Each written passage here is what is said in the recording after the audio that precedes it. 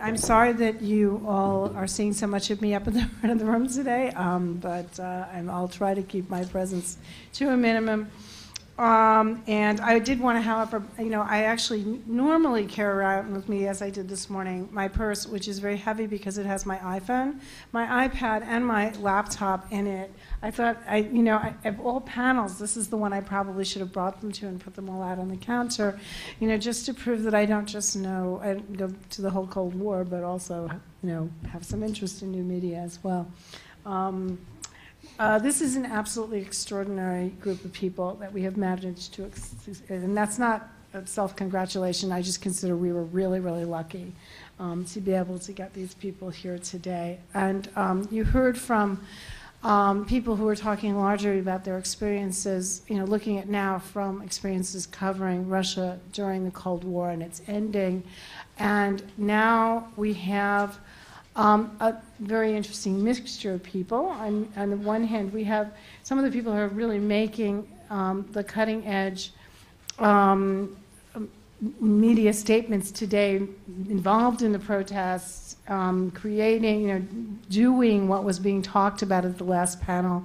And we also have one of the most respected Times journalists who has both served as a correspondent in Russia in the post-Cold War period and studied media and how it works in Russia today. And some of you may have seen Alessandra Stanley's article on Russian television in the Times in February. So I'm not going to take time and introduce people, partially because it's all in the program, and partially because I'm hoping that especially the Russian participants will be talking a little bit at least about their own activity. Because all of them are actively involved in what's going on. So on that note, for lack of a better format, or unless anybody wants to dispute it, I believe that we are going to go in the order of the program. And so I will welcome very heartily here someone we've really wanted to have at Columbia for a long time, Gregory Shvedov. And as I said, I'm not going to introduce him. I think many of you in the audience know of his activity. He's already been mentioned here, and I hope, as we talked about, you'll say a little bit about it. Thank you very much. I have 15 minutes, so I will try to just address the challenges, the questions I've got from the organizers of the conference, and thanks for inviting. But first of all, I want to be very formal. Our conference is great because it has a very concrete title, and it's a question, as you see. And it's asking if a Cold War is really finished. And I don't think so. And that's a provocative point for our discussion I want actually to share during my 15-minute thing. Why I don't think so? Because let's see what's happening in our country, at least in Russia. Definitely it might be different in the United States. I'm talking about my personal opinion on what's going on in Russia. We have a very aggressive coverage on different meetings. American ambassador have a Russian opposition. We have a very aggressive TV programs which are showing how bad the United States is influencing our country, and not only the United States, by the way, other countries as well. And we are not having it with a new ambassador only. We've been having it for a long time already. It became very aggressive during the times of new ambassador, Mr. McFall, but it is actually not something very unique. Unfortunately, I need to say that anti-Americanism is something which is very widespread. And answering no to the question if a Cold War really finished, I would probably make an accent. Yes, it is different. Yes, we do have in a society more aggression than an action of a state. So answering in this provocative way to this question, I'm talking very much about state of media. I'm talking very much about the state of political actors, and not particularly about the government, what government says. For me, truly speaking, not so important what government says. What's Mr. Putin's new speech in Davos or in any other place. In the regions of Russia, talking to people, unfortunately, I do see it. I do see that the consciousness of Cold War is still predominant. We still have a major enemies, and the United States is among top list of major enemies. So that's why, for myself personally, I had a feeling that we are still living within this frame. It is different for sure, but it's not like it is a page which is, turned and we are on other page. How it continues to influence the media? That's one of the brilliant questions I've got from the organizers in advance. I do think that the Soviet media, which was remarkably described by both journalists and writer Dovlatov, was very often in a time of last 30 years focusing on self-censorship. It was certainly censorship. We're not having censorship today in Russia. That's clearly, I think, was described by Cliff on the previous session. It's not like we're having censorship in Russia. It's not like someone is checking articles before they have been printed. It's not like there are TV watched mostly before they are on air. Even TV programs, yes, they are watched, yes, they are edited, but mostly after they've been shown already in the Far East, because even during Medvedev terms, we are living in a big time zone country, and some more independent stories are delivered first to the Far East and they're cut after that. So it's not like we're facing censorship, but self-censorship, oh yes. And that's, I believe, the major threat. And that what is a major answer to the question what continues to influence media. Because the journalists, how do they work? The editors, let me put blame on myself. How much we are self-censoring our stories, how much we are self-censoring our editorial policies. Let me tell you very openly. We receive two types of kind of concerns/threats from officials. And one type is leading to the editing our content, because by Russian law we have to edit our published stories if the agency called Roskomnadzor send us a letter and it is saying the letter is saying that in our comments there is something inappropriate. Now I'm talking about comments to the articles, not articles themselves. We're talking about new type of journalism, and we have to do it. Unfortunately, that's the Russian law. Unfortunately, we are doing it, but we always put a note that it was edited due to the letter from Roskomnadzor, which thinks there is extremism, blah, blah, blah, here in this comment. So we let our audience to see that we've been pushed to do it. But at first, the major type of requests we got are completely illegal. They come from all type of agencies. We, as a Caucasian Node 24/7 agency, cover the situation in 20 regions of Russia, both Northern Caucasus, South Caucasus, and south of Russia. And we got a permanently request like that. You need to erase that. You need to provide us with IP address from your audience. You need to change this. You need to give us information about that. We give it to the lawyer. The lawyer says it's illegal. We forget about it. Well, sometimes we reply to them. But it's important that the second section, when we're obliged by law to do this kind of thing, is only increasing. There's an increasing approach to react to what is published in a very repressive way. It is not as bad as it was during Soviet times, as it was described in the previous section. It's not the same. It's not censorship at all. That's after it is published. That's how it's very different. But what we can do with self-censorship, what we can do with the journalists who are just afraid to call someone, who are just afraid to go somewhere, who are just afraid. And many of them, as we just discussed during lunch, are actually don't even able to tell they're afraid. Many of them think it's actually appropriate not to cover a different opinion on many stories, just to provide one point of view. And that's a complication of our work. It's mainly the task for the editors to find out how it's possible to check the different point of view. But I think that's a good point to understand that the editors in today's Russia are the people who are targeted by a various way of bureaucrats, not to cover different stories, just to have silence. It's not about censoring your materials. It's just, please don't go there. Please don't cover this. Why do you need to do it? Very often, personally, I am approached in a very gentle way.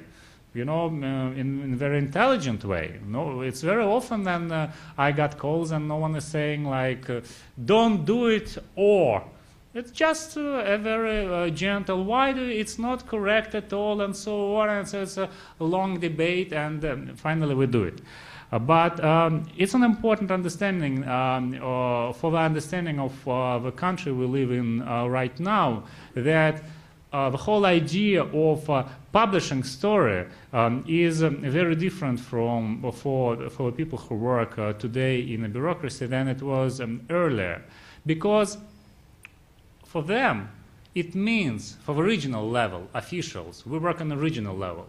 Here are the great journalists working on a national level. We're working on a regional level in the Caucasus. For them, it means the information would be distributed more and more on the different levels. If we publish a story, they are scared because their bosses from a national level bureaucracy would read that these kind of things happening. So they are not taking care about freedom of speech. We're not taking care about victims of human rights violations happening. We're taking care of their chair, because the chair might be removed due to the procedures where elections are not anymore the case. The chair might be removed like that. And we have cases already. Then the chair is removed under the bureaucrat just due to some stories which are described by the media. Coming to the issue of the different challenges both our countries facing today, that was another issue addressed for my notes. I think it's a lot of debate of new media, of citizen journalism, or people's journalists, as Nadezhda put it. For our work as a regional agency, this is the key important issue. I personally believe that only this would make a difference if people in the regions we're writing about would take a little bit of responsibility about things which are happening around them, and not expect our journalists always visit their village, their small town, or even visit any place in a city, in the capital of this region. The personal responsibility. Then you see things are happening, and then the things are abuses. Put your cell phone, make a short video, write a text message. We receive text messages and make articles based on the text messages. We do work with this video and photo materials for the people who took responsibility. I think that would make a difference. Not the most brilliant bloggers, not the most active video makers, or how you would call them, but amount of people who would be involved. The quality is essential. We do know it. In this particular building, we know it very well. But amount of people, the quantity of people who are involved, that's what makes people really worry. And not only officials who are kind of supporting those who violate the law, but others, the criminals.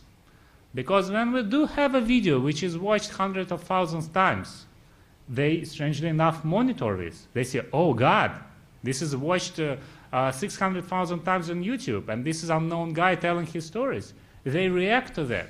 We do have enormous amounts of stories and people who have been kidnapped, thrown from a car in a field because it was in the media, because it was a lot of reaction. And that's my point. What makes a big difference from the previous time, from the time of Cold War, and what is a new trend for our work? Because the reaction of people, it's not only their self-responsibility for the things which are happening in their region, in their city, but it's also something which is clearly shown for the audience. And audience are also people who are criminals, who are perpetrators, are also people who support the criminals. And they see, God, 500 comments, God, 300,000 views, God, how many likes. They do know it very well. Not all of them, certainly. Not every guy who is torturing someone to death knows these kind of things. But people who pay him, people he worked for, they know. And that makes a difference. And there's particular people who have been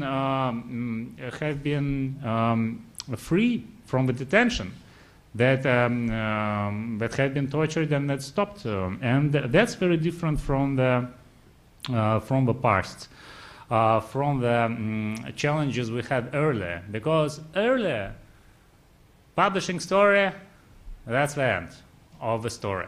That's the end because there is no debate. Because in a country, in the Soviet Union, certainly the debate might be going on somewhere in the kitchen and in another kitchen and another kitchen. Now these kitchens where debate was going on in the Soviet times are very much linked to another. Now, even though there is a ghettoization of those people who really are very much focused on the same values, still there is this link between different people and different societies and different groups. And they all influence. They certainly don't influence Russian politics. But I'm talking about the cases about people, human beings, which are facing trouble right now. And this is a particular, a very motivating thing for the work of a journalist. And they can see the results of their reaction to their articles. Then you can see that in the comments, I like to say it, in the comments to our articles, very often we get more interesting, better content than in our articles, because those people don't self-censor themselves very often. But what about the challenges you face today? Because the question was about both countries here in the United States. Unfortunately, I also want to support what was just shared in the previous panel. I think there is also a predominant picture of Russia, how things are going on, and that is another reason why I'm saying I don't think a Cold War really finished, because the picture of Russia is very much consists of this partly stereotype of a censorship, of a bloody regime, which gives no room, no space for people to protest. Yes, we do have a lot of characters of a previous regime currently implemented in the today's practices of officials, but it is way different.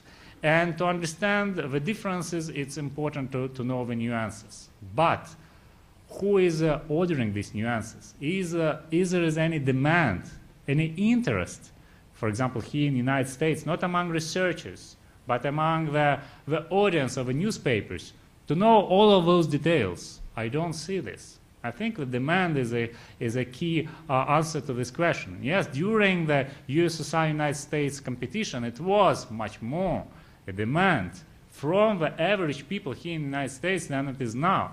And now it is, I think, less and less place in lots of newspapers, even great newspapers, and less and less space in reports of even great radio stations and great TV companies. And finally, since it was 15 minutes, I was asked also to give some stories on what's going on during elections, what was going on during elections this year. Presidential elections I was celebrating in the Northern Caucasus, and I want to tell you that even though a lot of people in the Northern Caucasus don't vote, I've personally witnessed in 5 polling stations a lot of people who voted for Putin. It's strange. It is discussion about stereotypes. I particularly took an effort and went to the place where it's the hardest life in the Northern Caucasus, where during last year it was the most social, economically wise, complicated life. The people have been even receiving compensation because it was a counterterrorism operation in the region going on. And even in this region, a lot of people, well, a lot of means the people I was talking about, the people I was talking to. Dozens of people have been saying publicly, yes, we voted for Putin. Yes, we like this. I like particular very old man who was saying, I got a big pension. I live alone. That's enough. 10,000 rubles, it's a good money. It's a little more than $300. He paid 15–20%, 20%, maybe 25% for the housing. The guy who's saying it's enough money for him and he likes his living is a guy who is actually very poor. Poor to all standards, except the certainly discussion about starvation and the standards we observe in African countries. Even a very poor guy was for a while looking for beer of Prokhorov, Russian oligarch. Interesting, he was saying. I respect this guy. He got his billions. I respect this guy. But I would vote for Putin. To give you a hope, I promised Katya to share the story, which is very well known by the colleagues on the panel, about a new type of activity which is happening in Russia. Before the protests, it was, I think, very inspiring for me. I don't know about my colleagues, how inspiring it was for them. A great step made by the young Russian students mostly, who have been participating in campaign which was focusing the name of Sakharov, Andrei Sakharov, the name which is very much forgotten among the young people in Russia, but not only. And the young students of the different Moscow universities participated in a campaign which was partly fundraising campaign to open a museum in a flat where Andrei Sakharov was working, where he died. And the idea was to collect small donations, very much as it was in the Obama campaign in 2008, very small money from a big amount of people. And they succeeded, and 1.5 million rubles was collected, and now the Sakharov Center, the reputable organization, would open museum. It was done by the students, by the people who have never participated in any political activities. It has a lot of challenges. I would not tell you all of those details, but that's just one example, that there are highly motivated people. They are ready to participate in campaign. They do want some specific results to be seen, because it was a short campaign for very specific short time frame and a very specific result. Just to open a museum, to let it be open, not with our friends from the United States or Germany, the charitable foundation, not with Russian oligarchs, not with Russian state, which is very rich, by the average people, by people who just want to have a museum flat of Sakharov in the city, and we don't have it currently. We have a great NGO which has an archive, library, a place for meet, but not a personal place of Sakharov. And that's a very small, clear result which was reached. And I do think that there are a lot of people in Russia, my final words, which want to reach results. They are ready to motivate themselves and their friends and their neighbors. But they want to see what would be the results, what we would reach, what would be not only outcome, but an impact of our work. And discussions on social networks don't really always give an understanding of the impact. What would change? I think there are a lot of experienced new type of activists that do know how they can change things in their own city, in their own village, in their own yard, in Moscow and other cosmopolitan huge cities. There are a lot of those people. What would happen with them in the next 6 to 12 years? That's a big question. Thank you. I'm going to shamelessly just sort of speak from a Slavist point of view for 1 second, which is, it's kind of a moan of pain that joins itself to your comment, that we keep hearing over and over again that there's no interest among Americans in Russia. And this is average American. Average. Well, but no, I'm not criticizing you. I'm in a room full of journalists. This is my chance. I just want to say, please, all of you have an opportunity not to repeat that there's no interest among Americans in Russia today. Please don't repeat it, because our administrators listen to those things, you know. So, and actually, and we believe there is a lot of interest, and we have actually lots of students who are interested in Russia today. So anyway, but thank you very much. Anyway, our next speaker, Tonia Samsonova, all I'll say is if you look at the two institutions next to her name, they bridge, in a sense, two eras. Ekho Moskvy, we've already heard about its role in the Glasnost period. And I remember seeing, being in August 1991 in Moscow, and the role, especially, it played, Yura Shikachikin was actually at our hotel room door, you know, having just come from Ekho Moskvy on the first morning of the coup. You know, and one of the things was that it kept operating, you know, most of the time during the coup. And also Slon Ru, which I hope you will talk a bit about. So thank you for being here. It's really my pleasure to be here, and I want to thank Harriman Institute and Timothy Fry, who invited me personally, and Alla Rachkov. Without her help, I would manage to get here, because I will, well, miss everything. Okay. So 2 days before the flight, I saw a title of the conference, Cold War, and I was wondering whether it is a historical society conference or something like that. I'm not a historian, so I can talk on this point. And then, just before 2 days before this flight, I saw a movie, a so-called documentary investigation made by the governmental TV channel NTV. I suppose most of you know this channel. So the documentary was Anatomia Protesta. It was about how those protests and by whom they were inspired in Russia. It's a really very, very long movie, but I want you to show just one fragment about American spies who stand behind all these movements in Russia, who inspires Orange Revolution in Russia, and the Barack Obama administration, who pays for us to be on the street. So here we go. Look, here is an American spy who works for the embassy. Let's see.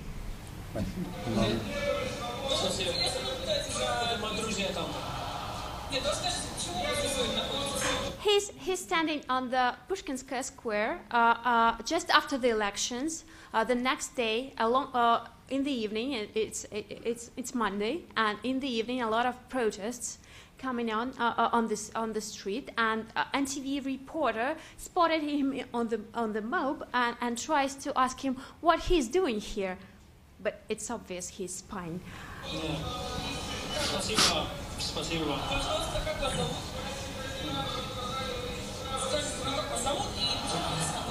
What's your name? She's asking him. I don't speak English, he eventually says. Russian. Don't speak Russian. I don't speak Russian yet. Это Эрик Кеннет Лондберг, первый секретарь того же отдела. Увидев журналистов, американский дипломат почему-то стал выдавать себя за немца. And here is another one, spy from the American embassy. Somehow he pretends to be not an American one, but a German one. Okay. Do you understand Russian? She asks. Please go, he says.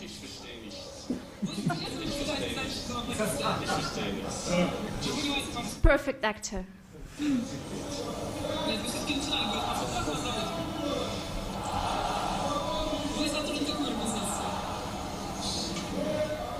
Может быть, сотрудники посольства просто шли мимо и решили остановиться и послушать выступающих?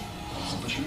Maybe they just were working around this and they just wanted to stop and listen to somehow. I just adore this voice on the behind the movie. Когда вопросы корреспондента вызывают столь бурную реакцию.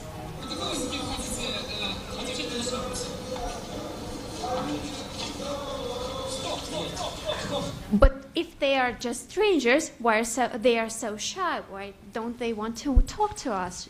He wonders.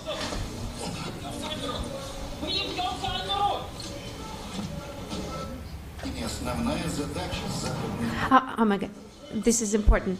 Координация и анализ протестных движений – основная задача западных кураторов оппозиции. Глава ассоциации. He says the coordination of the protest process is the key task of the Western curators of the process. So the context is everything what happens in Russia is somehow inspired by Barack Obama administration, by United States of America, and so on. The best thing is he talks a lot about curators and curatorship and the Institute of Curatorship and so on, and then he shows America just. Скрывали свою заинтересованность в результатах президентских выборов в России. Еще год назад американские власти ясно дали понять, что не хотели бы видеть Владимира Путина на посту президента. Известный факт, что It's obvious, he says, that American administration doesn't want Putin to be a president of Russia, and they never tried to say that it's not true. And here is my favorite one analyst, Mr. Polyakov, who explains this. And afterwards, they show America and American crisis. This particular country, who has so many problems, tries to do something with our country. You'd better solve your own problem and manage your own business. This is the conclusion. So after this film, the theme of the conference, the Cold War, wasn't didn't seem so bizarre to me. And if we look at this situation from the framework of the Cold War, of the war of propaganda, we can see it. Look, there is a very simple logical scheme. Big country of Russia has its enemies. It's United States of America. It's foreign enemies. It has enemies, domestic enemies. These are the guys who protest on the street. And the conclusion, it's very simple. Those who protest on the street are inspired by our enemy abroad. So we get paid by the Gosdep, so-called. And who we? State debt. Yeah. So this is the context. And after that movie, I'll do like this. A huge protest against NTV happened. It was on Saturday. I was in United States then, and these protests happened not because people were petrified how truth were harassed by the NTV. It wasn't the first time that happened. It's just the most vivid example of what happened, but it wasn't the first time. And if we think about those people who came to the office of the Anteva on Saturday were mostly journalists. And if we think about this Cold War, we can find out that there is a Cold War and war propaganda between government-oriented, government-owned media, such as main TV channels, and digital small medias who are comparatively more free, more liberal. So people, the war is not against not between United States and Russia, but between two medias, governmental one and digital small ones.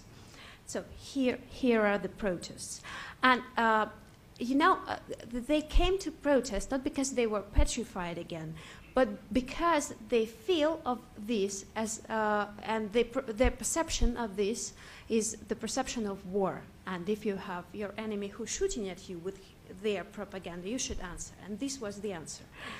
Okay, so it was really the context of everything is inspired by the United States. It's so funny because after this film was broadcasted, there was a day where George Clooney was arrested, and the same day Mr. Udaltsov, who is a well-known Russian activist, was released from the jail. And I liked the joke on my Twitter.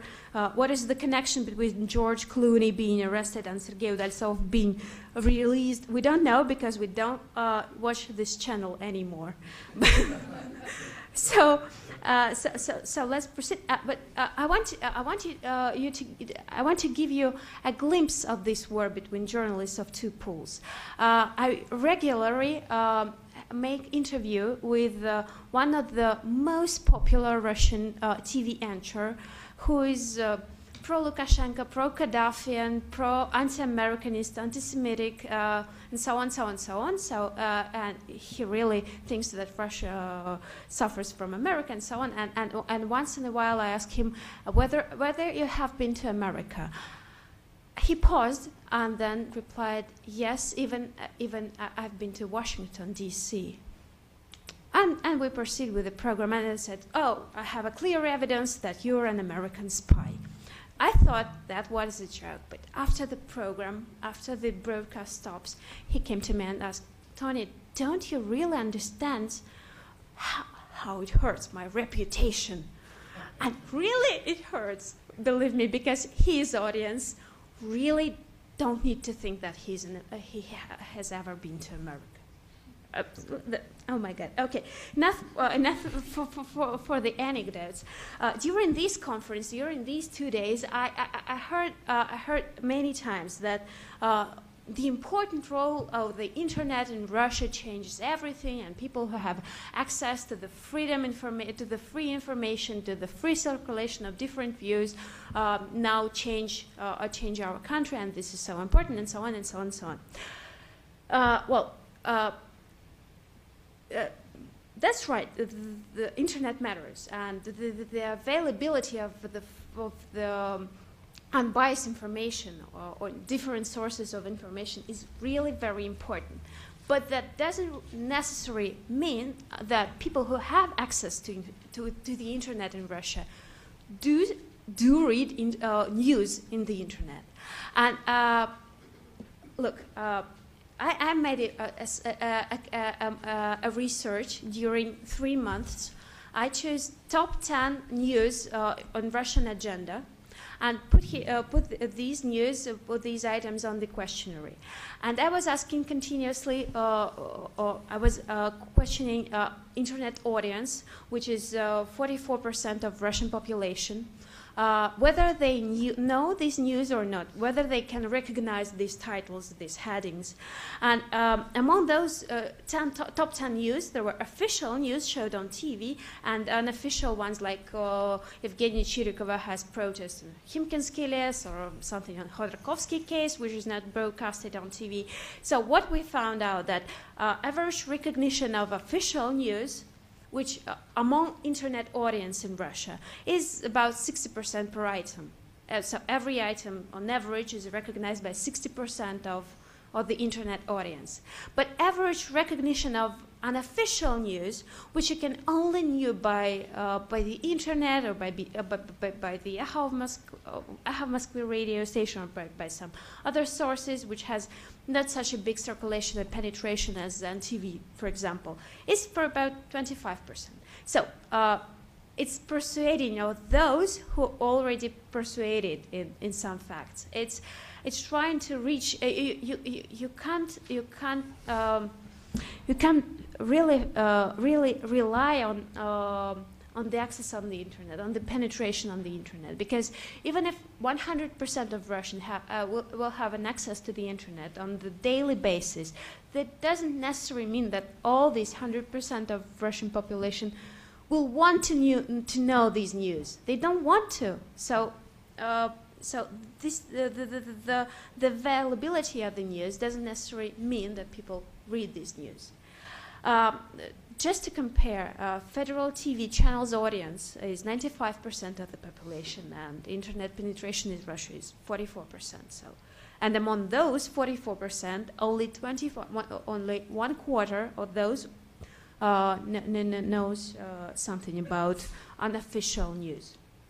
And the next thing is.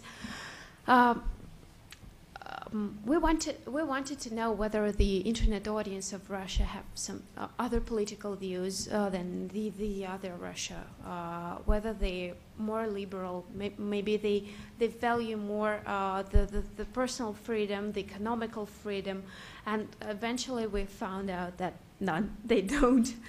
Look, this is political preferences of those who have access to the internet in Russia. There are two axles on the horizontal one. You have economical freedom and the vertical one, you have personal and civil freedoms. And in the right, in the green corner, there are those who evaluate the most civil and economical freedoms. And they're 9.6% among internet audience. On the other hand, those on the red corner, 38.6%, are those people who really, well, we call them government-oriented people, but it's a very, very soft name for them because they really want the government to control everything in their life, every personal freedom, every economical, well, really. And this is among those who have access to the news and to the truth, so-called. Let's see, he's the youngest ones. They're left, as you can see, because they choose socialistic ways of life. Just a little bit more liberals among the young people, and these are the elder generation, 45-55. How many of them? This is Soviet-oriented people, really, 47.6%, and they have access to the information, and that doesn't affect really on their political attitudes. So. I should talk about digital media and my editorial work at Sloan Rue. And when we think about the war between governmental media and small digital non-government or owned media, we should bear in mind that these small ones have less resources to cover everything. So it's not very fair war between them. It's like the war from small country and the big one with a lot of resources. So we are small, but we tell ourselves we're small, but we're smart. So what we invented, because and we're small, we're smart, and we're very, very business-oriented ones, because the more views you have on your articles, the more advertisement you can sell. And we're so closely connected to the sales of advertisement, to the number of views per each article. As I know, for each week, my plan, I need to make, just for example, 300,000 clicks on my items. So I need to produce something really interesting. And I have something about 3 people to do this. And really, this is quite of the question. So I read some resources, American, who tells us how to use digital networking and digital revolution to make reporting more easy. And my favorite one is Storyfy. I will show you. It's a really very good thing, which was invented in Stanford by Knight Fellows. Look, here is the first item, Navalny release. What was it? It was in December. Alexei Navalny was imprisoned for his protests, and then one night he was released from prison. Nothing happened. Believe me, it's not a news story. He was just released from prison. But okay, 300 people gathered together at 3 o'clock in the night, 3 a.m., and tried to cheer him up and say thank you for him. It happens during the night, and we collect 38,000 views for this story. These are people who don't sleep in the night from 3 a.m. to 4 a.m. because they really think, oh my God, oh, what's with Alyosha? I hope he's okay. He's near to his wife. Near to his wife. She was waiting for him to be released. Okay, this is the small Sloan did, and then I thought I should tell this about this thing to my colleagues at Ekho of Moscow, to the internet department of Ekho of Moscow. They did the same thing, and they collected 300,000 views, and they're among top stories on American source Storyfy. And then if you enter storyfy.com, you will see reports from my colleagues at the Ekho of Moscow, which is really good. because people are so interested in this.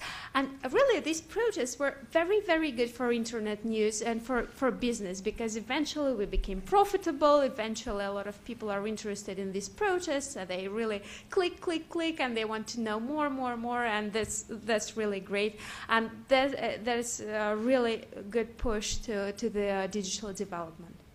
That's all.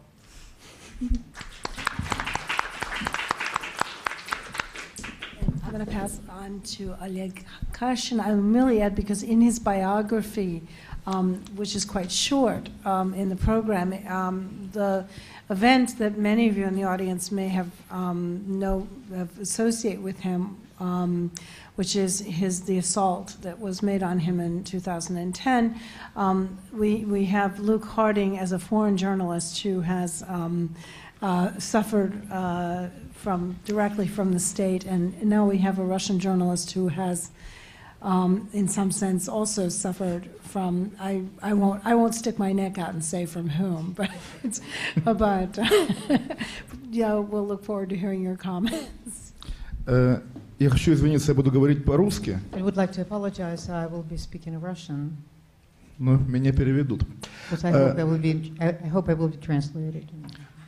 Прежде всего, поскольку выступаю последним, у меня есть счастливая возможность возразить двум предыдущим ораторам.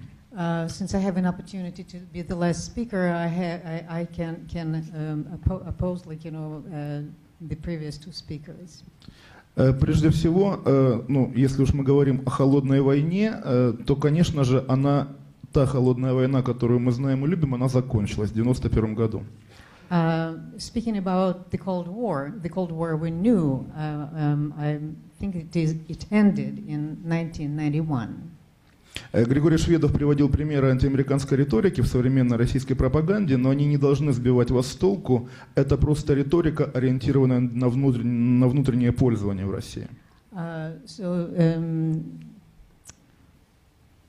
So Gregory Shvedov spoke about anti-American rhetorics in Russia, but you shouldn't be confused. This is a different type of rhetorics. It's mostly oriented at the local audience. С помощью этой риторики Путину удобно решать внутренние проблемы, объясняя все противоречия, происходящие внутри России, происками врагов, которые окружают Россию. So this rhetoric allows Putin to try to solve the domestic problems, putting blame on different forces that interfere into the Russian life and hinder it from the proper development. И эта риторика неплохо действует вот на те 40% государственников, о которых говорила Тоня. So this rhetoric has a special influence on the over 40% of those who believe in the government propaganda. А в действительности же холодная война, новая холодная война идет в России уже в другом виде совершенном, и это холодная гражданская война, война между гражданами одной страны. The new Cold War is a Cold War of a different nature. It is the Cold War, it's the civil Cold War, so to speak, and it's the Cold War that is waged among citizens of the same country. Причем иногда это принимает даже вполне комичные формы. Вы видели у предыдущего оратора фрагменты фильма телекомпании НТВ. So sometimes this war acquires rather comical forms. You've seen an example in the documentary which was shown by a previous speaker. И наверняка у вас возникло впечатление, что вот есть такой канал НТВ, по которому круглые сутки ведут такую пропаганду о том, что враги России мешают жить России. And I'm sure you have the impression that there is a 24 hours a day channel that broadcasts this type of information, which makes people believe that this is a kind of events that happen in Russia on the permanent basis. На самом деле внутри одной телекомпании НТВ есть две редакции. Одна называется праймовая редакция, вторая называется правовая редакция. So inside NTV there are two divisions. One is the news division and another is so-called legal division. И это достаточно шизофреническая ситуация, потому что одна редакция производит вот такие фильмы, которые вы видели, другая редакция занимается вполне таким несением правды, причем достаточно честным и мужественным, потому что вот та самоцензура, о которой говорил Григорий Шведов, она действительно есть у всех руководителей всех телеканалов. So the first division is the one responsible responsible for this type of information that it brings to its viewers. And the second division is trying to do their work honestly and to bring the objective information. And naturally, as it was pointed out, that there is always the internal censor sitting in each journalist and person working for the mass media in Russia. И вот эта линия фронта вот этой холодной гражданской войны, она часто проходит буквально внутри одних и тех же редакций, которые, у нас в стране, к сожалению, сейчас все крупные медиа находятся в той или иной форме под контролем государства. So the front line is sometimes crosses the same unit of mass media. It runs right in the middle of it, separating it and dividing it into two parts, sometimes opposing.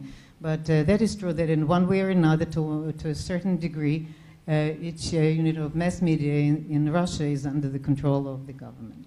Вот этот же канал НТВ, о котором мы уже сегодня здесь говорим, когда-то был вот таким эталонным, лучшим российским телеканалом. It was the time when the NTV was one of the best Russian channels. Сидящие в этом зале люди из России помнят, конечно же, главного и самого популярного телеведущего этого канала Леонида Парфенова. I'm sure that many of you who came from Russia should remember one of the most popular TV personalities, such as Alessandra Parfenov, who worked for NTV, and Леонид. Leonid Parfenov. 8 лет назад он вел еженедельное очень популярное политическое шоу. И однажды в этом шоу вышло интервью вдовы убитого российскими спецслужбами лидера чеченских сепаратистов Зельмхана Эндарбеева. So 8 years ago, he conducted a weekly show. It was a political show, and in one of the programs, he interviewed a widow of the Chechen leader who was killed, Зельмхан Яндарбиев. Зингельхан Яндарбиев. Владимир Путин, который отдавал приказ об убийстве Яндарбиева, воспринял это интервью как личное оскорбление, и личным решением Владимира Путина Леонид Парфенов был лишен права на профессию. Vladimir Putin, who watched the show and who gave the order to exterminate Zindargiev, he took it as a personal insult and gave the order to remove Leonid Parfenov from that TV channel. С 2004 года, когда Парфенову было 44 года, то есть это пик творческой формы любого человека, он лишен возможности делать для телевидения сюжеты об актуальной политике. Единственное, что ему позволяют, раз в год снимать документальный фильм об истории, чтобы эта история не слишком пересекалась с современностью. Since 2004, at the time when Leonid Parfenov was 44, he was, cut from any possibility of working in journalism, and he couldn't cover any current political events and do any programs on the subject. He was only allowed to make documentaries on various historical subjects, providing that no parallels could be drawn with the present reality. В конце 2010 года, обсуждая очередное традиционное выступление, 5-часовое выступление Владимира Путина по телевидению в стиле Угачаваса, когда Путин 5 часов сидит в эфире телеканала и решает все проблемы людей, которые звонят ему в эфир, обсуждая этот эфир с Парфеновым, был такой эпизод. Он меня спросил, что же делать? Я говорю, ждать. So in 2010, I was conducting a show, which was the coverage of Putin's 5-hour presentation. He was present on the air for 5 hours, discussing various problems in regards to mass media and other subjects, and Parfenov was together with me on that show, and he asked me, what's to be done? I said, wait, just wait. И тут Парфенов взорвался и сказал, это вы можете позволить себе ждать, вам 30 лет, а мне уже 50, чего мне ждать? So Parfenov exploded and said, well, you have time to wait, you're only 30 years old, I'm already 50, I have no time to wait. год спустя, когда мы с ним оба вошли в оргкомитет митингов за честные выборы, я вспоминал этот разговор именно потому, что я понимаю мотивацию Парфенова, зачем он, человек, который всю жизнь занимался только журналистикой, вдруг принимает участие в организации этих больших митингов на Болотной площади. Time passed, and both of us took part in the organizational committee dealing with the coverage of the elections. And that was when I quite understood his motivation. He, a person who was very active in covering, political events in Russia, was cut off from that, and so that's why he found it, possible and necessary to participate in the work of that organizational committee. At least he could touch upon the elections. Я надеюсь, вы представляете себе эти митинги, которые были в декабре в Москве, но для меня самое интересное, самое показательное то, что в числе их организаторов было всего человек, может быть, 15, и из этих 15 человек 5 были журналисты.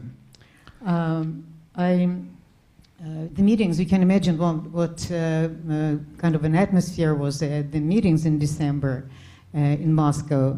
And I would like to point out that out of the 15 people who participated in that organizational committee, 5 were journalists. Безусловно, это ненормально. Безусловно, по крайней мере, такова вот наша постсоветская русская традиция. Журналист не имеет права заниматься в реальности политической деятельностью, потому что здесь он теряет свое право на объективность, на беспристрастность и так далее. Well, the situation was abnormal, I think, because under the post-Soviet journalistic ethics, journalists are not supposed to take part in this kind of ventures. That may not allow them to cover the events objectively. They need, something, to be in the position when they can look at the events from outside. Но здесь сложилась парадоксальная ситуация. На площадь вышли десятки тысяч совершенно разных людей, а во главе этих людей оказались политики старого поколения, неинтересные, ненужные этим людям, и у этих политиков, по большому счету, сложилась иллюзия, что люди пришли к ним, хотя было понятно, что Борис Немцов настолько же неприятен людям на площади, как Владимир Путин. And tens of thousands of people, joined in the protests, and they were headed by the politicians of the old generation. And they mistakenly, erroneously, those politicians thought that, this, huge crowds of people, who participated in the protests actually, joined them in that and, wanted them to lead them, but which was an absolutely erroneous, idea. The Nemtsov and, the like, they were quite appalling, for those people. Мне кажется, это тоже очень важно понимать. Я снова обращусь вот к этому графику по поводу того, что в России есть там сколько-то процентов либералов, сколько-то процентов социалистов. Политические взгляды для граждан современной России не имеют никакого значения. Ты можешь быть социалистом, либералом, националистом, и все равно ты работаешь на государство в конечном итоге. Political aspirations and political views of the participants, they give them different statistics. So there's different statistics about them, like 10% of liberals and a certain amount of socialists, etc. But the political views of the participants don't have any bearing, because you can be anything. You can be a socialist, you can be a liberal, you can be a nationalist. It doesn't, have any connection to what happens there. И мне кажется, более адекватным описанием вот того состава людей, которые выходили на Болотную площадь, более адекватным их описанием было бы то, что это на самом деле аудитория. Аудитория моя, аудитория журнала «Афиша», главный редактор которого Юрий Сапрыкин, также был организатором митингов, аудитория уже упомянутого Леонида Парфенова, то есть это были наши читатели и зрители, поэтому нам пришлось выходить к ним, чтобы они не остались вообще без лидеров. Speaking about the people who came to protest on Bolotnaya Square in Moscow, it should be said that these people were the audience and the readers of my program of magazine Afisha. Magazine Afisha, the editor, which is Saprykin. and the audience of Leonid Parfenov. So there were people, readers and audience, our readers and our audience. So we had to be there, to speak to them. И можете записать это в блокноты как вот такой политический прогноз от меня. Я уверен, что после инаугурации в мае месяце Владимир Путин, может быть, первым шагом, может быть, вторым, но обязательно начнет мстить именно журналистам, разгоняя редакции, увольняя главных редакторов и, может быть, каким-то еще образом. Потому что он понимает, что роль журналистов в этих декабрьских протестах, и его личная обида вполне глубока. So, and I can predict that after his inauguration in May, Putin will not hesitate to take revenge. He will revenge journalists. He will probably editors-in-chief of various mass media, various printed media, and etc. So maybe he will even go beyond that, like simply firing them and closing up different publications. В принципе, традиционные медиа, газеты, журналы, телевидение, онлайн-издания уже в последние годы находятся под таким мягким, но при необходимости жестким контролем государства. Даже... So traditional media, television, and printed press, internet media, etc., has been under the so-called soft control of the government. Даже вот независимая, вполне по содержанию эфира, независимая радиостанция «Эхо Москвы», с которой моя коллега Тония Самсонова, эта станция принадлежит компании «Газпром», государственной и вполне подконтрольной Владимиру Путину. So even the radio station Ekho of Moscow, which Tonia Samsonova represents here, belongs to the very large company Gazprom. And so it's naturally, controlled by certain... Газета «Коммерсант», в которой работаю, также вполне независимая газета, принадлежит также лояльному Кремлю олигарху Алишеру Усманову, который уже показывал, что при необходимости он вполне жестко может отстаивать интересы Кремля в отношениях с нашей редакцией. Even the newspaper «Коммерсант» belongs to Alisher Usmanov, who is quite loyal to the Kremlin, and so it's not amazing that it is controlled too. Наверное, такого рода формы собственности являются изначальным основанием для той самоцензуры, о которой говорил Григорий Шведов. So this kind of ownership are not accidental, and this kind of ownership allows the government to control the mass media, and what Shvedov also talked about. Self-censorship. Источником свободной информации. But I wouldn't make obsolete, social networks, and rely on them as the only sources of information. Несколько недель назад у нас в России появился такой свой маленький Wikileaks. Продолжать, да? Когда некие хакеры анонимные начали публиковать переписку чиновников одного из федеральных агентств. So a few weeks ago, there was a site created on which hackers made public the correspondence between various government officials. Some kind of Wikileaks, Russian analog of Wikileaks.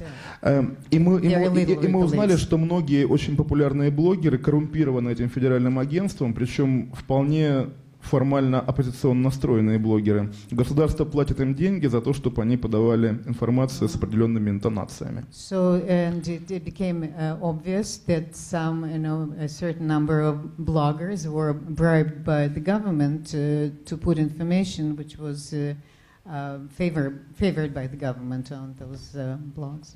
Поэтому, когда меня читатели спрашивают, вот, особенно после этого скандала, скажи, кому можно верить, я отвечаю так. So when readers ask me, well, after all, who can we believe? That's how I answer their question.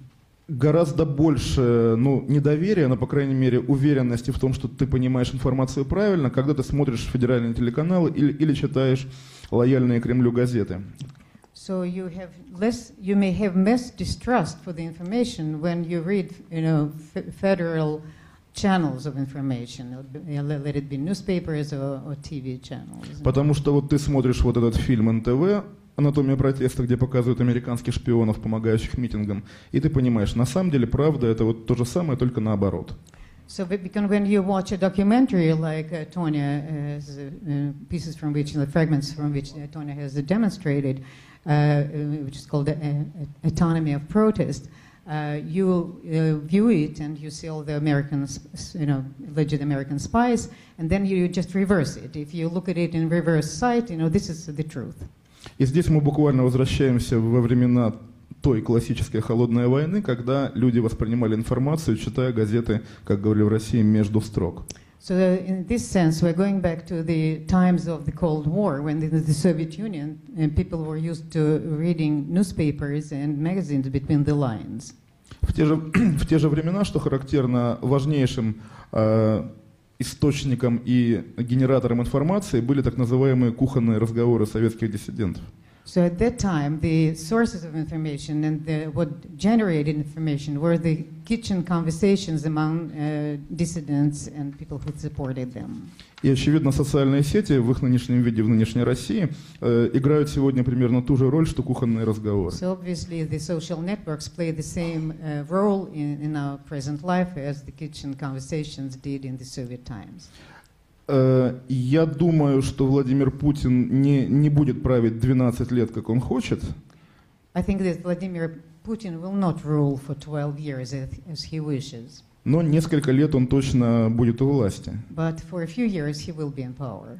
В дополнение к 12 годам, которые он уже прожил, in addition to 12 years which he has already survived in power.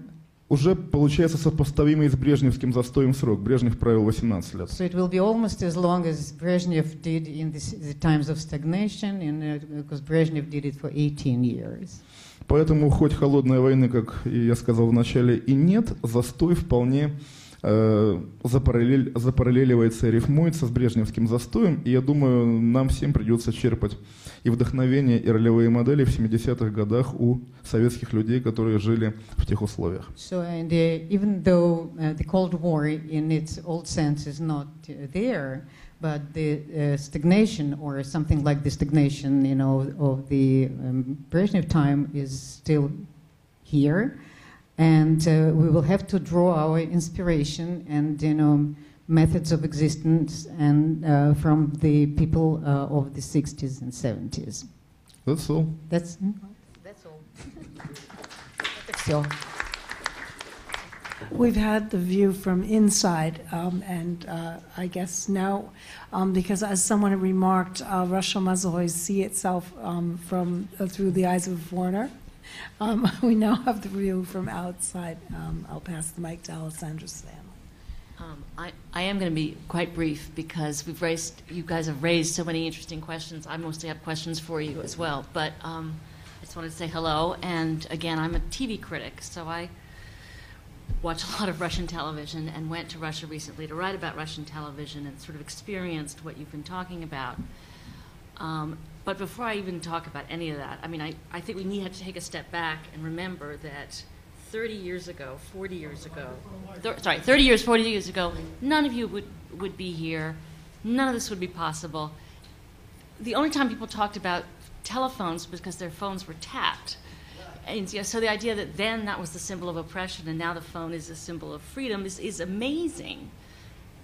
And at the same time you say, but there's so much transparency in the world, how can there not be more in Russia? Despite the speed of which there's been change, why isn't there more change? And I think we're all experiencing that. We're watching it sort of in amazement at what's happened and surprised at what still remains, despite how fast the world has changed around it.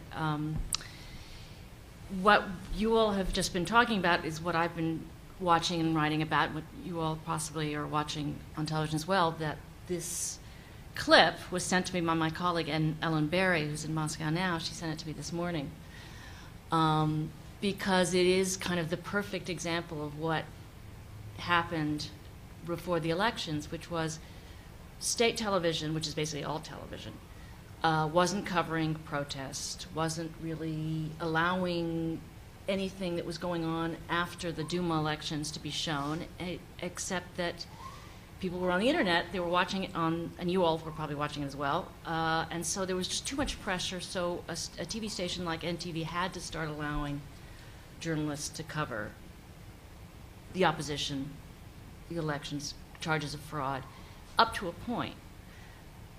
But the boss is still the state, so you'd still have Putin for half an hour on TV at a conference, posing and doing the things that Soviet leaders have been doing on television forever. It was a very sort of bipolar broadcast.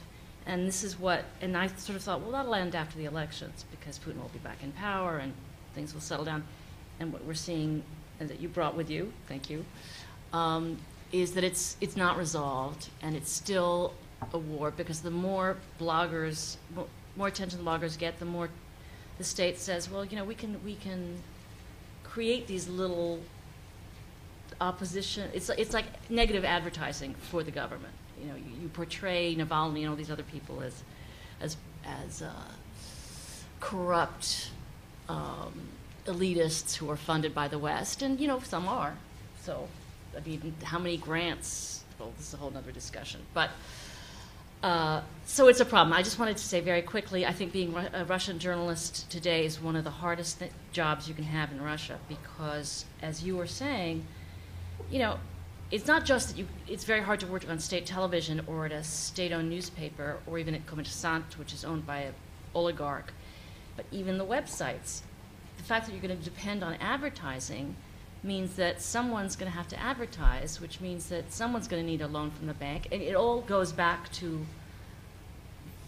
you know, the Kremlin, I guess, is how you'd say it. And it's got to be frustrating. I don't know how that's going to change, but I think that probably a lot of you have watched Dozhd, I mean, Optimistic channel. It's an optimistic channel. It's all pink, so you think you're watching a cancer walk or whatever. But it's that too. You know, it seems very fresh and new and wonderful. But you know, at the end of the day, they're going to depend on the bank loans. So it's like The Prisoner. And I want to go back to this gentleman Parfenov, who I've known quite a long time, and it's the arc of journalism, because I knew him in the Yeltsin years when he was a young producer, not at NTV but at the first channel, I think. Back when it was RT.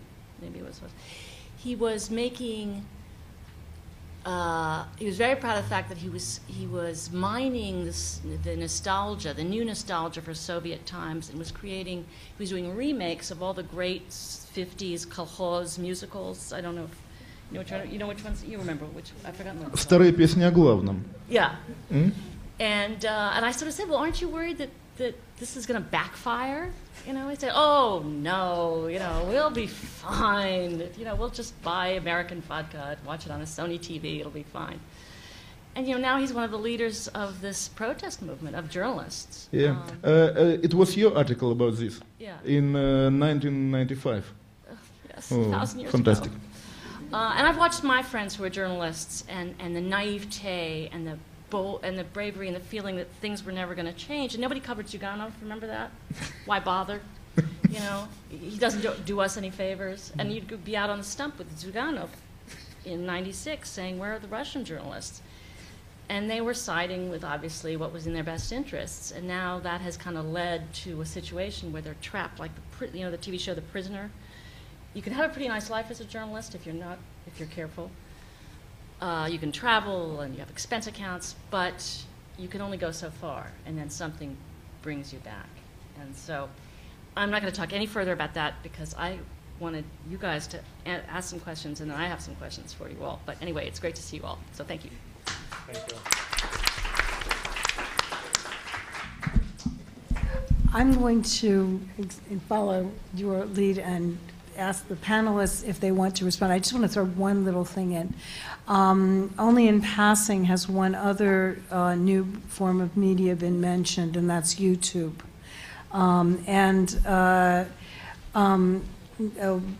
We had hoped to get something on the Dymovsky effect here. talked about here, but also something that gets to us only by YouTube, but I think you saw on national television, was the encounter between Irina Prokhorova and Nikita Mikhalkov, which is then expanded because it's now on YouTube. So if anybody would like to comment on that as you answer one another, I'd be happy to hear that included too. But now, do you want to respond? These people have been so patient. Should we get? Well, I'm watching the clock. I mean, I think if you guys have something you would like to say to one another first, if not, I'll just open it to the. You know, the Monson's case. On YouTube, so you will explain. Okay. Before the Duma campaign, Putin visited Olympijski, which is a sports center, and there were a lot of people there. And there was a boxers fight, and after 2 hours after this fight, Putin arrived on the scene and clearly was whistling, and some guy shooted this with his cell phone, and the huge question, right, whether this was whistling against Putin or against Monson, who lose the fight, and the official reaction was sure against Monson, but the video collected more than 1 million views, and this is more than governmental programs on TV or Vesti or something like this, the evening news. It's this YouTube collected. So if they whistled against Monson, why so many views? And on my flight to New York, I met Monson on the plane, and I asked him, yeah, I have a photo on my Instagram account, and I asked him who they were whistling against, you or Putin, and he answered me like a diplomat. He said to me, well, you know, Russian people love me so much. And this was the answer. But even Mr. Peskov, who is a press official of Mr. Putin, replies to this movie, and he said, sure, it was against Monson, so I don't know whom to believe, Mr. Peskov or Mr. Monson. И добавлю, если можно, после этого было вот традиционное угощаевское выступление Путина, длинное по телевизору. After that, Putin spoke at length on TV. И вот в этом выступлении Путин посвятил 15 минут объяснению того, что ничего не было, он ничего не заметил, а если было, то он не обижается. And it took him 15 minutes to elaborate on the fact, and he was saying that, well, I don't know, I didn't notice, I apologized, so it was 15 minutes. Let's be honest, when you have a 5-hour speech, 15 minutes is not too much. Well, on YouTube. I would also react on YouTube. I think we talk about YouTube very often in a very previous century form, as about a video which is downloaded somewhere and you can watch it. The most important thing why we in Caucasian not, for example, publish every day a video on YouTube is because people share it. Because we see the video of Caucasian not somewhere in the Far East, in the websites in the Far East, in Siberia, in the places where it's God knows for how many 1,000 kilometers away from the Caucasus. It's very important how many people watch it, as colleagues said. But it is even more important that it is a challenge to everyone to engage, to take a video and put it in your website, in your blog. It is important because it requests from the audience to react. The comments under the video, the likes under the videos, they are important. This idea of engaging is crucially important, and that's why I think then traditional Russian TV companies, they also download their video, some of them also in YouTube. That doesn't work. And then the people do put their video, and then they got enormous amount of views as a video which was made during this sport thing is important because people share it. This idea of engaging through sharing is a crucial thing. If more people would use it in a year, in 2 years, that would make enormous difference. And that's why new new TV programs, some of them, or new TV channels, some of them, try to use this engagement, but very often they're missing that your substance should be different. You can't download the stupid propaganda in YouTube and expect everyone would watch and share it with examples, with exclusions you made. Then it's obviously the propaganda story. So the type of content, I think, might change. Тоже хотел бы добавить одну фразу. Во время выборов парламентских YouTube сыграл невероятно важную роль, потому что все могли наблюдать на видеороликах YouTube вбросы на выборах, нарушения на выборах. Это было очень наглядно и полезно. So YouTube was very important during the electoral campaign because everybody could watch and see all the violations, all the inaccuracies, all the fraudulent activities that were done during the election. Ну и не знаю, известна ли вам эта смешная история, когда по окончании выборов Генеральная прокуратура провела проверку этих роликов на YouTube. So I don't know whether you are aware of the fact that it's a funny story that the General Procurator's office began to verify all the information which was on YouTube. И после этого было заявление Генеральной прокуратуры, что это не настоящие ролики, потому что все они были размещены в Америке на серверах в Калифорнии. So then, that was the statement made by the General Procurator's office that all the materials on YouTube were not authentic, that they were manufactured in California on the servers. Now I think we will turn to the microphone, and Luke, you know the drill. Identify yourself. Sure. This is being taped. Sure. Luke Harding from The Guardian. Just a very quick question for Oleg. I know this is a painful subject, but could you perhaps tell us why you think you were beaten up and who was responsible? Люк, да, к сожалению, мы вчера с вами не увиделись на предыдущей панели. So unfortunately, we didn't have an opportunity to talk, yesterday. Потому что, вот если честно, если бы я узнавал Россию только из ваших текстов, мне бы самому было бы в ней жить страшно. So honestly, if I knew about Russia only from what you write, I would be scared to live there. Ну а что касается нападения, на меня тут все просто, потому что я уже больше года громко кричу о том, что я считаю ответственным за это нападение прокремлевские молодежные движения. И 5 апреля... As to the assault and the beating, I've been talking and yelling in every street corner about it, that I think that the pro-Kremlin nationalist, younger youth are responsible for what was done.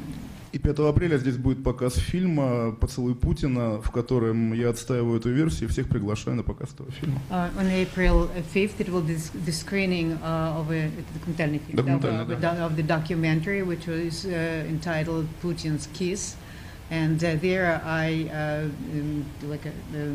confirm this point of view that I've just voiced, and I invite you to watch it. Hi, my name is Max Seddon. I'm at the journalism school here at Columbia.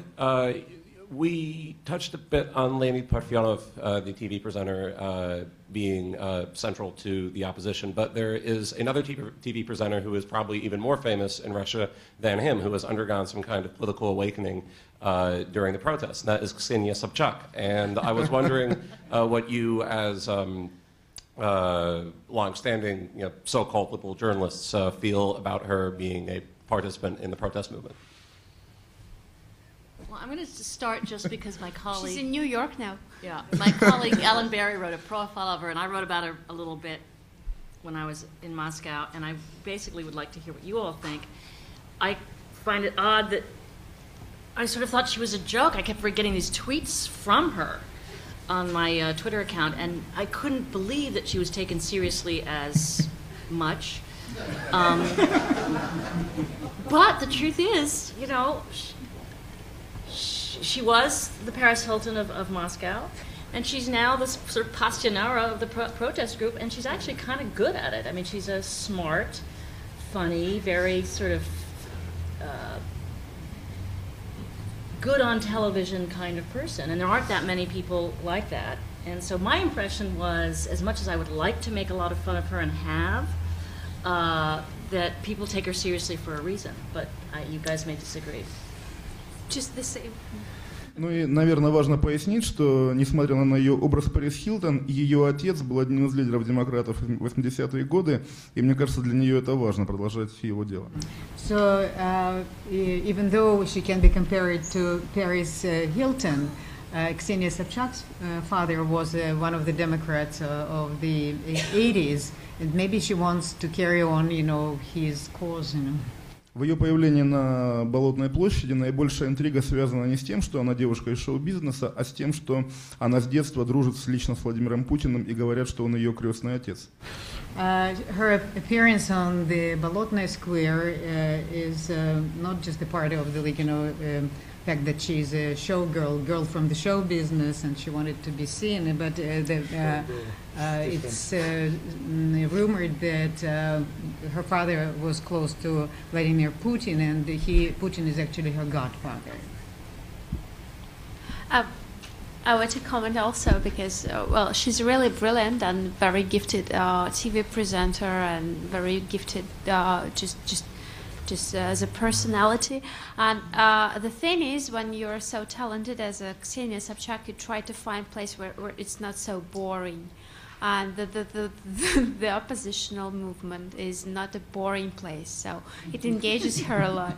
Really, it's difficult to resist. You have a boring atmosphere at governmental SME, at so-called Paris Hilton personality, and you have something which is going on and which is interesting, and you should definitely be there to gain more popularity, to gain more something like this. And the other thing, I think I'm among not many of you read the book of Ksenia Sobchak, but I did. And I really believe that she wrote this book by herself, because I listened to a lot of her radio programs on the Silver Rain radio as I it seems to be that she wrote a book by herself, and she was not so very liberal. She was really moderate. She was really moderate because she has a lot of friends, and she's really involved in this establishment, so-called, and that's really difficult to call your friends in the establishment. And she writes this on her Twitter. You call your friend from the establishment, and he simply can't answer you because he's afraid of himself, because she has another reputation now. It's not very well. And she converted from the moderate person, from the person who can make a compromise with the power, to a person who is just revolutionist, because her program was closed. Maybe you know the Gosdep program. Speaking about Cold War, her program was named Gosdep administration. So it was closed because of the censorship, and that's all. I'd like to add a historical context to all of this. What's happening in... Please identify yourself. Oh, I'm sorry, Orange Drinkas, in case anybody cares. But when I was in Yugoslavia under Tito, I could wander around the Trg Republiki in Zagreb and hear bitter denunciations of just about everything, from the Politburo to the deteriorating quality of Gavrilovich Salami. There was no obstacle. Not in the press, however. A kind of a замечательное совпадение. I was in Brazil when Carter was denouncing the regime of the generals and the lack of civil rights. And now the press in Brazil seemed to be untrammeled. There were reprints from the New York Times, from Der Spiegel, from Le Monde, but when you watched television, all you got was telenovelas, soap operas. What's the parallel? Well, the literary types, which might do something, couldn't, and the narod, the people, wouldn't. And I don't know if anybody reads Machiavelli anymore in Russia, but one of the chapter headings in his advice to the prince is "Segui il tuo corso e lascia dir la gente." follow your course and let the people prattle, народ болтает. And Tito understood this, and the Brazilian generals understood it. Stalin foolishly didn't, and he wasted a lot of money. But another point, in Russia today, it seems to me that internalized censorship is really the best. It doesn't cost you anything, and you don't even have to hire a осведомительный to monitor it. But whatever happened to samizdat? Does it exist? And if it doesn't, why not? You make it sound as if there's still a great need for it. Thank you. On samizdat, if I may, my comment would be: I think samizdat as a Cold War is still here in Russia very popular, and the samizdat now works not one keyword but as a two words. It's digital samizdat. We have digital October from Krasny Oktyabr. We have a digital samizdat, so it's very popular. You know, the very interesting surveys about the amount of time people spend on social networks globally, and Russia has a leading positions in a few social networks, so people spend a lot of time in digital samizdat. The question which interests me, it's not about izdat. It's self-publishing. It's about distribution. What was a key thing of samizdat? The key thing of samizdat was those very brave people who have been doing a very technical thing in a typewriter, in a time when Xeroxes have been not available. They've been very brave in distributing, in sharing, in reprinting, in making 12 copies, 10 copies. That was a complicated thing. That was a bravery, special bravery of people who have been doing technical work. Many of them have not been part of the dissident kitchens of Russian cities. So who are those people who distribute today? These are also not always only human rights activists and very brave, like heroes like Nadira here from Dagestan, Nadira Isava. These are also average people. I think it's a crucial issue. That's a tipping point moment. Then average people, a lot of them, starts to participate. Not a great heroes, but average people, by sharing stories, important stories. So my feeling is we are on the edge. We might come to this point. Then a lot of people would include themselves in distribution, but it's still a question. Would it happen or not? I don't know personally. So just react to the samizdat part of your question.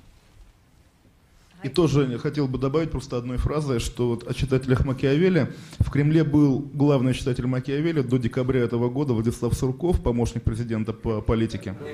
So speaking about people who still read Machiavelli in Russia, I should mention that it was Владислав Сурков in Putin's inner circle who did read it. Его убрали, заменили немного более примитивными людьми, которые умеют сгонять рабочих на митинги в поддержку Путина. И я думаю, на этих людей главная надежда русской революции. Чем больше глупостей они сделают, тем... He was too intelligent, he was removed and replaced by more simple people who are more capable of driving people to different rallies in support of Putin. You know, that's what they now rely on. I'm Katrina Vandenheuvel, and I'm honored to be interviewing Nadia Azhgikina in the next panel. But I was interested in what you said, Oleg Kashin, and thank you for your brave work and for what you have sustained in the line of duty. But picking up on what Alessandra said about Parfyonov and how he not only made films about Soviet kitsch and nostalgia, but he also made films, for example, about the Dieti 20 Veka. And you spoke about the importance that we may have a new period of stagnation in Russia, but we will have to draw our inspiration from the people of the 60s and 70s. And I wondered if you could speak of that. Related to that, though, is the importance of history. And it seemed to me, as you spoke of NTV, all of you, this film looks odious. I've seen clips. But, you know, in 1996, NTV played a role as a mouthpiece of the Kremlin. Mm-hmm. in different ways, but it was not independent in any way, as it's been discussed in the U.S. media. And just today, there's a story about the possible criminal charges against Babchenko, who says, and quoted without any countervailing point of view to Kathy Lally, quote, "It is 1937," referring to the Stalinist repressions. In 1937, I believe 1.9 million people were arrested, 1 million people were killed, and the rest sent to the Gulag. I wonder where all of this Stalinist repression analogies gets one in the context of the fight for the struggle of press freedom in Russia today. Как раз тоже хочу процитировать, извините, Парфенова, который, описывая 96-й год, очень хорошо сказал, что тогда власть и пресса заключили сговор против общества. I would like to quote Parfenov, who wrote in 1996 that it was the time when the power, the authorities and the press had an agreement against the society. Безусловно, Путин настоящий наследник Ельцина, просто у Ельцина было чуть получше с пиаром. So definitely Putin is a true heir of Yeltsin, except Yeltsin had a better situation with the press. И во многом, конечно, все корни нынешних там проблемы с выборами и так далее, это, безусловно, 96-й год, выборы президента, фальшивые, на которых победил Ельцин. So the roots of the present presidential election, they go back to the times of Yeltsin, when in 1996 the situation was similar and the election was forged. Но опять же, то, что какие-то люди в 90-е чем-то не тем занимались, не оправдывает того, что в нынешнем 2012 году уже новые люди занимаются гораздо более неприятными вещами. So it's a poor justification, to ascertain that, if somebody did something wrong in the 90s, it's permissible to do it in our time. Много лет путинская пропаганда еще без вот этой американской тематики строилась, но на отрицании лихих 90-х. Вот тогда было все плохо, поэтому у нас сейчас по-прежнему все плохо. And for many years, Putin's propaganda, tackled the issue and insisted that everything is bad in our time, and we inherited a terrible inheritance from the 90s, and this is what we are reaping now. И вот действительно интересно, чем они будут объяснять проблемы России после того, как аудитории надоест американская тематика. Может быть, они будут обвинять марсиан в том, что марсиане вредят Путину. Yeah, sorry, I missed something. And at that time, it was everything minus the anti-American propaganda. Now, when the time will pass and they will exhaust everything in relation to the anti-American propaganda, whom else will they blame? The Martians?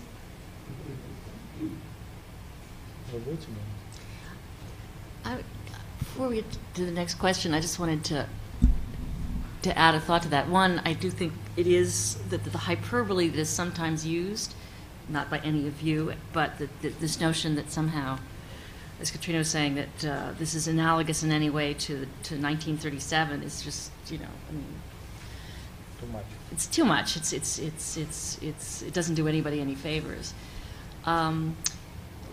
Just for the sake of argument, if you look at it, because when I was in Moscow, I was sort of seeing the world through Putin's eyes for bits, as I was watching so much TV, but the truth is, the West is spying on Russia, and they did find, spy equipment hidden in Iraq, and it was, the British government had been denying it for years, and it actually was there. It is true that the American ambassador is a pro-democracy reformer who was Russia in the 90s, and was very much friends with the Nemtsovs of the world. And the American government there is a Cold War of some kind. We don't feel like the Russians are on our side. Syria has been a problem.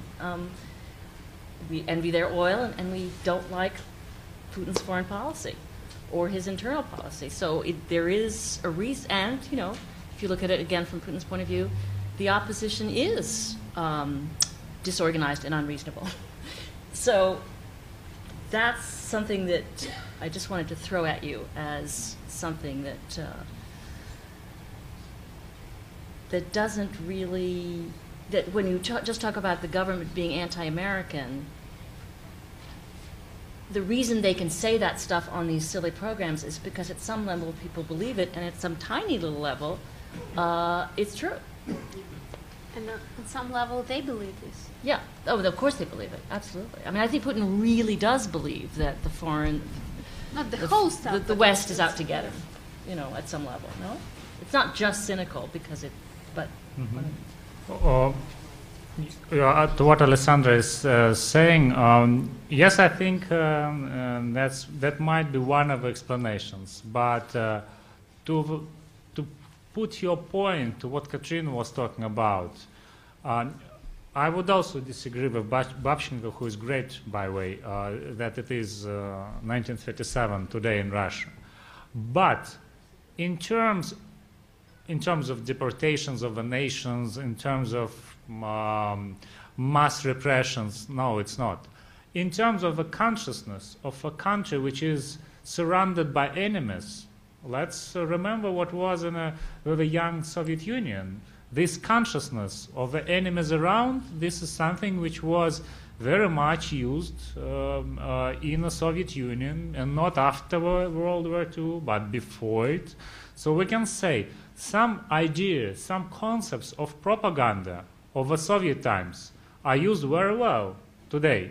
So when we are talking about 1937 today, in terms of saying Russian authoritarian state is the same as a Soviet totalitarian state, I disagree.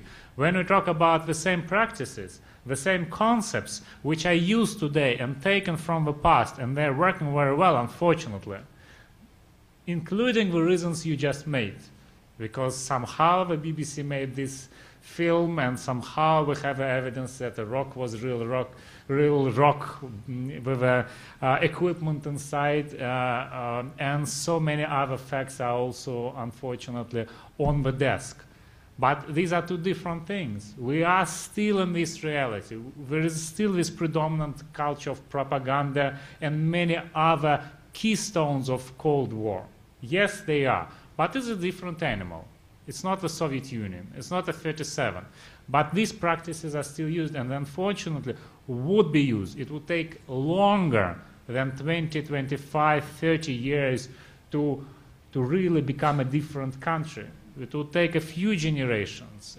I'm not sure if I would see this, that it would be really Russia, but not post-Soviet Union. I was wondering, I think, I'm Sasha DeVogel from the Harriman Institute. I'm a student there. I think Mr. Kashin had mentioned the possibility of a crackdown on journalists once Putin comes back into office. And I was wondering if you saw that also happening in the internet, because they haven't been particularly good at regulating or controlling the internet in any way, partially I think because it's not, the penetration is not that high yet in Russia.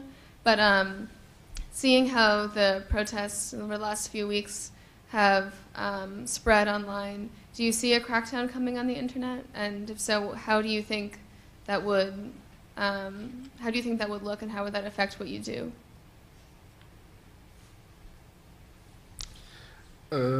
Прослушал вопрос, извините.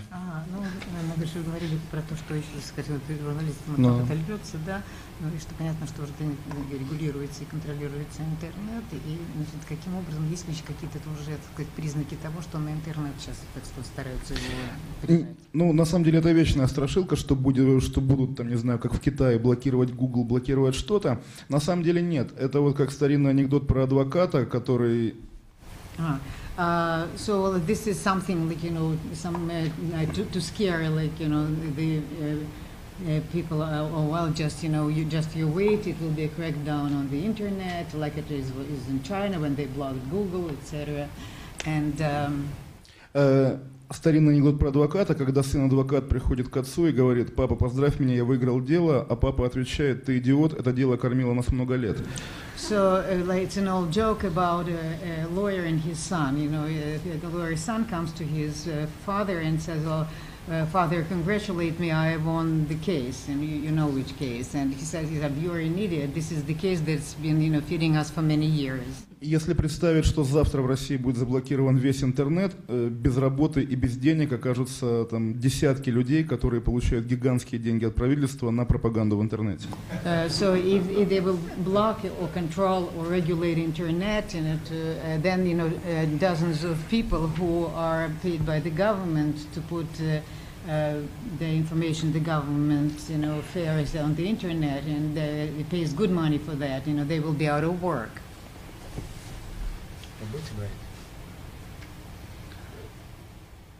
I would just add,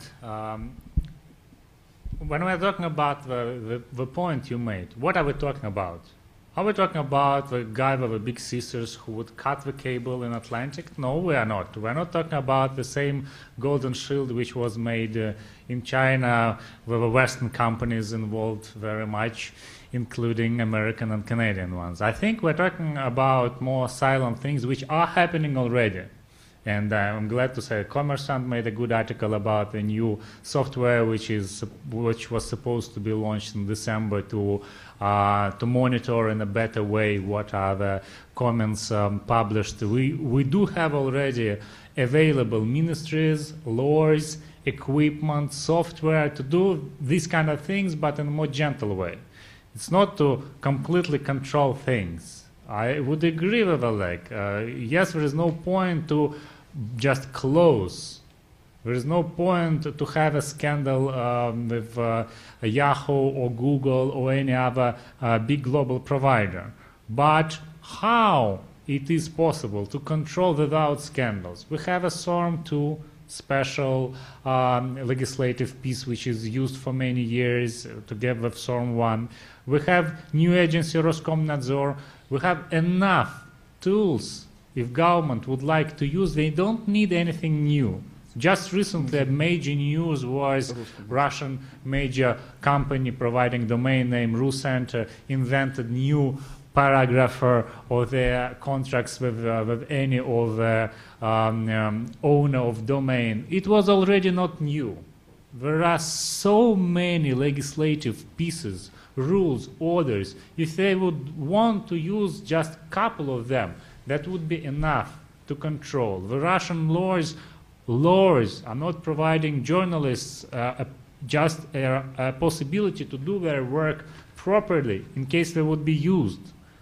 The problem of Russian laws is the same than a good thing about Russian laws. The problem is that many of them, laws of a new time, are very bad.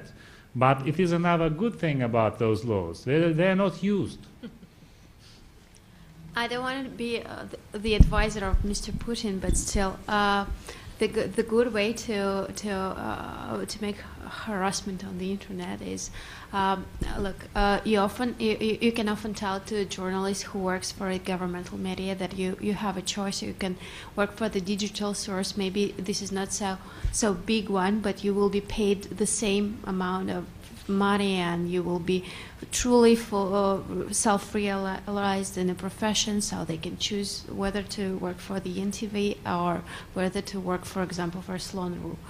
So to organize an attack for Slon.ru isn't very difficult, and on the 4th of December, during the day of the parliament elections in Russia, our site was blocked. So I came to my office at 9 a.m., switch on the computer, and I found out that they can publish anything these days. And if the situation continues, for example, for 1 week, which is not very expensive to organize an attack on Slon.ru for 1 week, we will be ruined because we can't do our job, we can't sell advertisement and so on, and so we ruined in 1 day, and a lot of journalists will be fired, and not a lot, but still. And the argument for those who works on NTV, and the argument you always have choice, will be ruined too, because if the attack will happen, Slon is very small, but if the attack will happen, they can clearly answer, okay, if I go and fire from NTV, I can work anywhere because every media can be just like this closed. because of the economical reason, because of the business reasons, not because somebody came and said, okay, I will switch off your site because I'm a censor man and so on. It will be absolutely silent. You won't spot this because I'm not sure you always monitor these small sites. But these sites are a great opportunity for those in our profession to be fair with themselves. Since we're almost out of time, this will be the last question. Maria Snegovaya, PhD student in political science at Columbia. So, very short question to any of the participants who would love to answer. Maybe a very simple one. So, do you think, imagine the situation that Russia didn't have internet, would the political turmoil in December and February happen or not?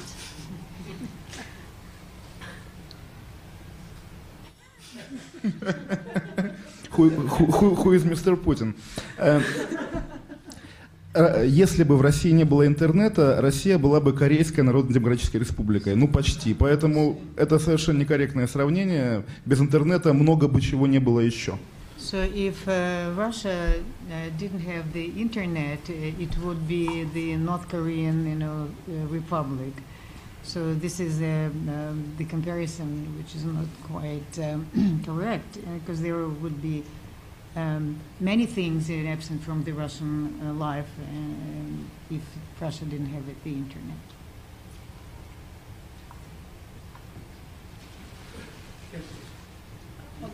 Okay, we've got 2 minutes. 3 minutes. Valery Kuchinsky, I teach at Harriman Institute. There were many questions, but if I may, I'll tell you a brief joke from the audience.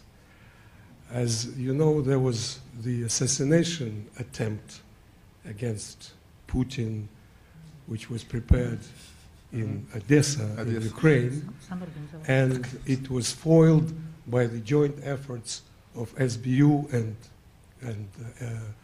FSB. And the joke went that Vladimir Vladimirovich will not participate in the attempt. He will send his representative.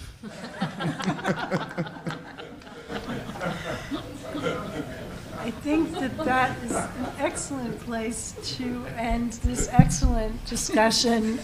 Thank you all so much for a wonderful panel. Thank you.